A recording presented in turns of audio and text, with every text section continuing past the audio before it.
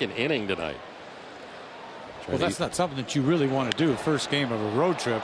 This ball's got a chance. And back at the wall and not able to catch it in right field is Cruz. He goes out of the yard with it.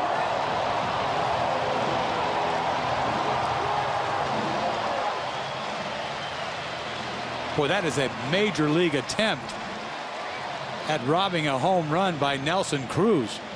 We saw Josh Reddick do the same thing last year with the Oakland A's. Cruz is all right on the home run for Mike Carp. With those hanging breaking balls going a long ways, you see he's got a beat on this ball all the way. No, he's not like going full blast either, but he jumps and leaps. If anything, it's wherever he came down on when he got on the other side. Maybe he's holding his right arm. Yeah.